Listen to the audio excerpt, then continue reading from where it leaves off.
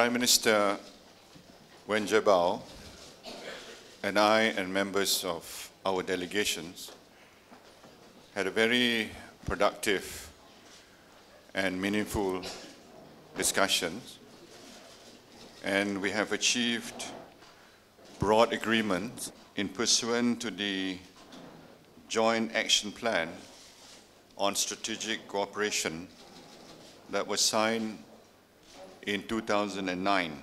We have witnessed, first of all, a very strong growth in bilateral trade between our two countries, which has reached a level of 75 billion US dollars in total trade between our two countries, recording an increase of about 20% per annum over several years. Today's signing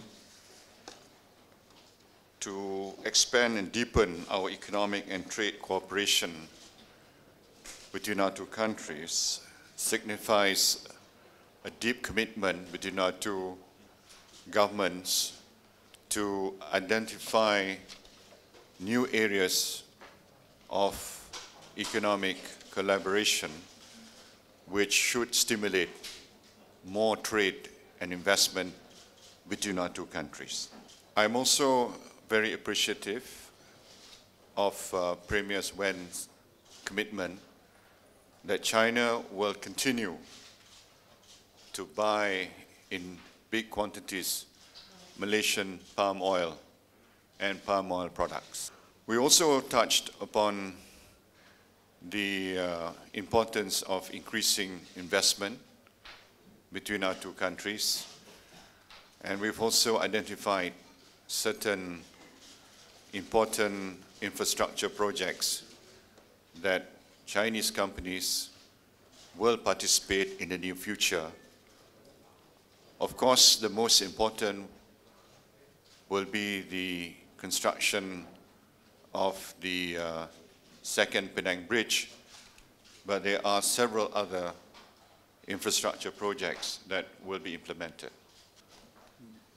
Both sides took note of the fact that our bilateral ties have developed both in terms of broadening the areas of cooperation as well as deepening existing ones.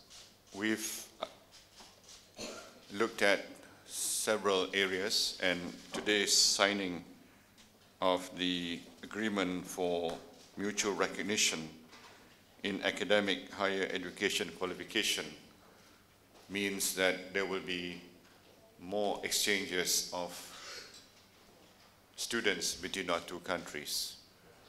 Prime Minister Wen proposed that next year 100 Malaysian students should visit China and 100 Chinese students to visit Malaysia.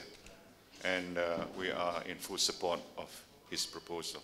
We also took note that the tourist arrivals from China has been on a very strong upward increase.